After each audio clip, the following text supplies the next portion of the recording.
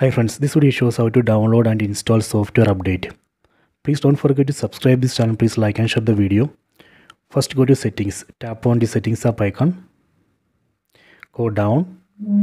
Here you can see software update.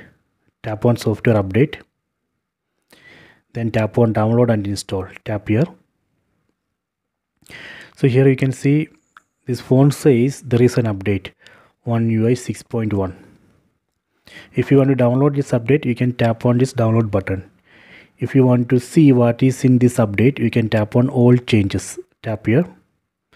So please read it. Here you can find what is actually included in this update.